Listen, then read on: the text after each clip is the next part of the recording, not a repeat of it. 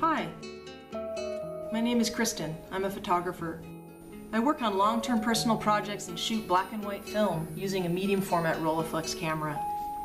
In 2004, I moved to the island of Itaparica in Bahia, Brazil for an artist residency. It was there that I began a slow investigation into Brazilian culture, photographing everything around me.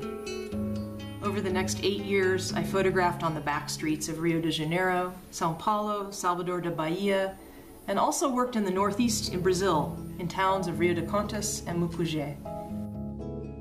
I work slowly, intuitively, often returning to the same place many times until I find that moment of magic or light or understanding of why I'm there. My work in Brazil is an exploration of a culture, a place, and a personal journey all at the same time. In Rio, I was drawn to the relationship between natural shapes of the landscape and the city's constructed forms. In Bahia, I was drawn to a culture that represents the largest African diaspora in the world. And in São Paulo, I was moved by the dreams, the contradictions, and the values I saw through my lens while shooting people, public spaces, and physical structures.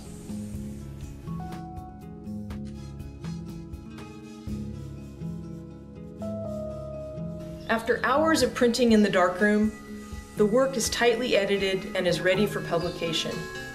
The book will be published by Damiani, a fine art photography publisher based in Bologna, Italy. For this to happen, though, I need to raise funds to cover the cost of a graphic designer, and most significantly for the cost of printing the book. This book of 100 photographs will include a text by the Brazilian art historian, curator, and critic Paulo Venancio Filho, and will also include an original poem by the wonderful Brazilian poet Sergio Alcides. I believe that the photo book is the most direct way to share my work and to give life to this body of work.